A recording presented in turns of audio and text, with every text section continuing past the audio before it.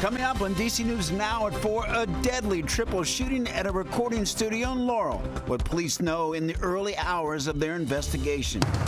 Plus, what would a TikTok ban mean for those who use the app for income? It takes food off of our table. It turns our lights off. It turns off our water. It prevents us from paying rent. Nothing but sunny skies are ahead of us here for the rest of the week. We'll let you know how much our temperatures will warm up with all the sunshine. Then a price check on essentials at your local grocery store. We're helping you stretch your dollar. And we continue to celebrate remarkable women. I feel like I was born to suffer so that I can serve. Meet a Maryland veteran who is doing her part to serve her community.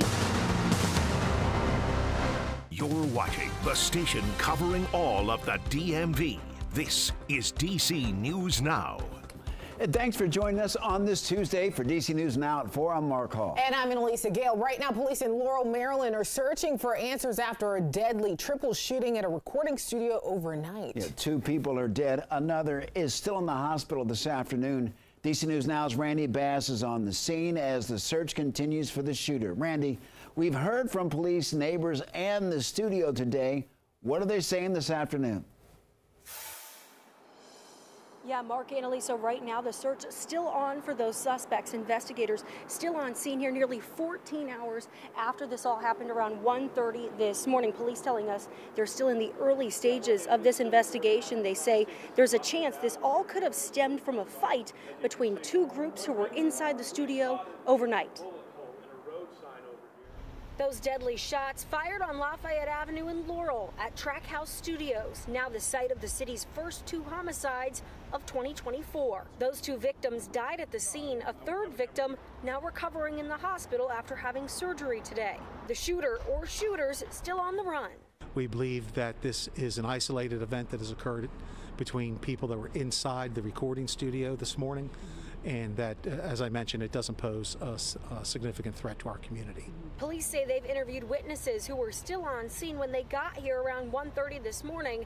Investigators also looking into surveillance footage to help in the search. A neighbor telling us he heard at least 1 shot overnight, saying he hears gunfire on this block too often. Randomly cars just go up the street and boom, boom, boom, boom, boom. It's a shame, I feel bad for the victims, and hopefully they catch the people that did it. We've reached out to Trackhouse Studios today. They tell us they're already working to ramp up safety measures. Telling DC News Now, my deepest condolences for the loved ones of the people that passed away.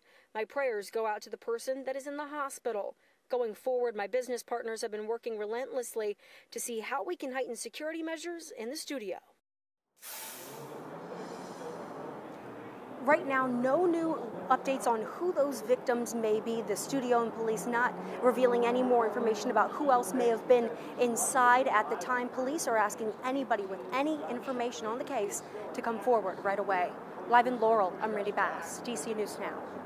Randy, thank you. And taking a live look outside on this Tuesday afternoon, this is a live shot of the Kennedy Center there here at 4-3. Yeah, much nicer day today. Little slight wind, but that sun was shining and the temperatures warmed up. Let's head over to meteorologist Damon Matson with the first look at the forecast. Damon, I guess I didn't really give you anything else to talk about. No, and I have to admit, hand up right here, I haven't been outside in a while. Okay, I've heard from some people that have come in, though. It's fantastic out there. So I will take their word for it because I'm seeing these temperatures on the map, and I can only imagine, again, how perfect it feels. My goodness, folks, it has quickly turned into a beautiful day. How about temperatures right now situated mostly in the lower to middle 70s. We have 74 degrees out there right now in DC, a couple of upper 60s out toward the Shenandoah Valley, but that's the exception, not the rule. And this was a big time change up after we dealt with chilly conditions throughout the entire day on Monday.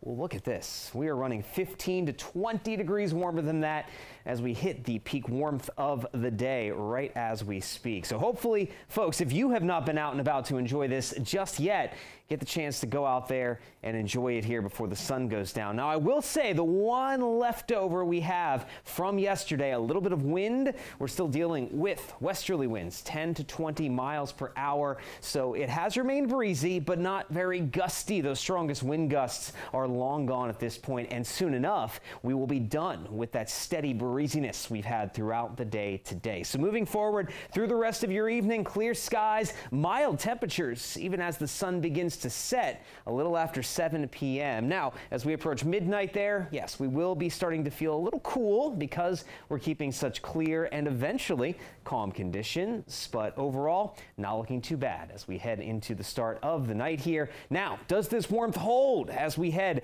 into the middle second half of the week? We'll have a full look at your forecast coming up here in just a bit. All right, Damon, thank you. Well, developing now in Prince George's County, police say they are investigating a bold overnight robbery after a van slammed into a 7-Eleven store in Bowie, Maryland, and stole the ATM inside full of cash. The incident happening around 2 a.m. at the Hilltop Plaza on Racetrack and Annapolis Roads. Now, the store attendant told police that he locked himself inside a restroom for safety. Our Leonard and Fleming joining us live outside that 7-Eleven now. Leonard, what are you learning? This clearly was a brazen robbery, and as you can see, the damage caused to the outer shell of the building that is now boarded up with plywood. People who live in the area tell me this is an all too common occurrence here, where thieves are getting more and more bold by the day. Bowie police say the incident happened around 2 a.m. when a white van backed into the glass of the store's ATM. Two men in black and wearing masks then took the loaded ATM on the truck and took off, last seen going westbound on Route 50 toward DC, police say. James, who declined to give his last name, was in the store hours later looking for the ATM to pay for a new haircut nearby. I couldn't find the ATM. So in a lot of places, you know, it'll be a little standalone ATM on the inside. And I didn't even see the plywood. Easy money. I mean, you say chains, sure. I've seen it done with forklifts.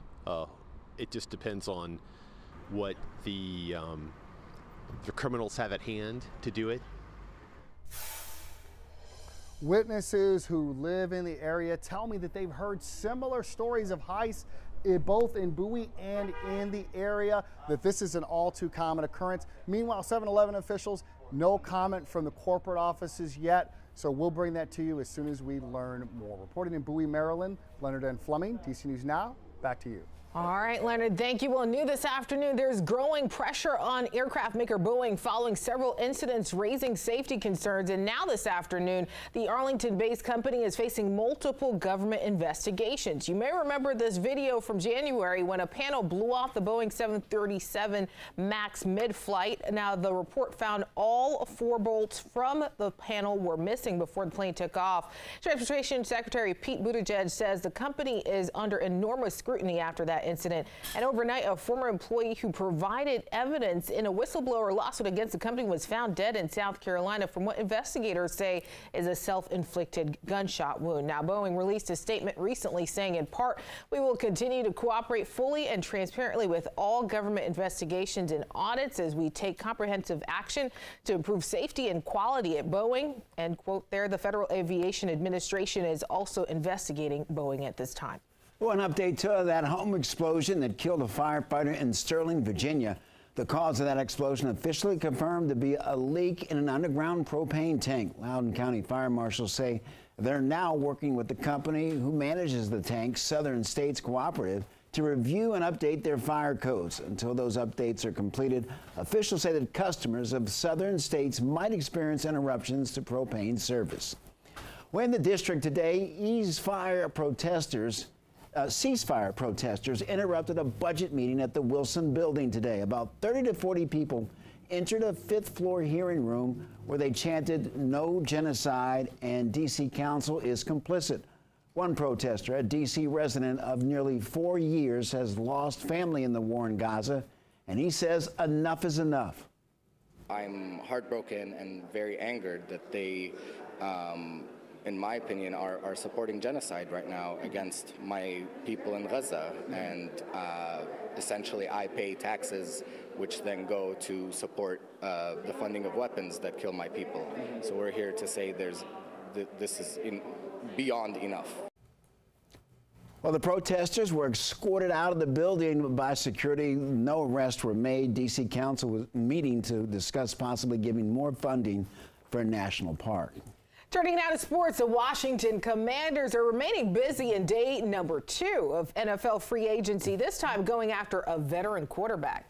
Sports director Derek Forrest joins us to talk about the impact that this could have on the Commanders' quarterback situation. Derek. Yes, certainly.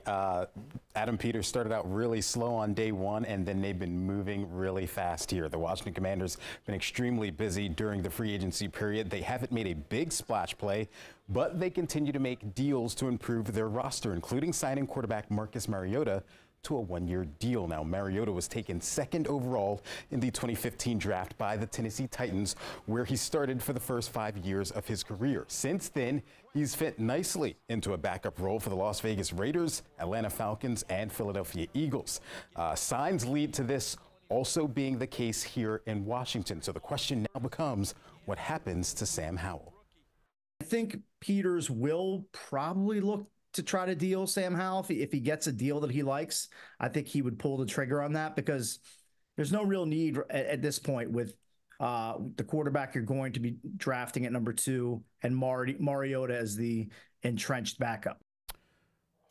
Well, the Commanders also picked up another defensive piece Tuesday afternoon, adding their 3rd defensive end in 2 days as they signed former Cowboys defensive end Dante Fowler Jr. The Commanders have now signed 10 free agents in the last 2 days. Guys. All right.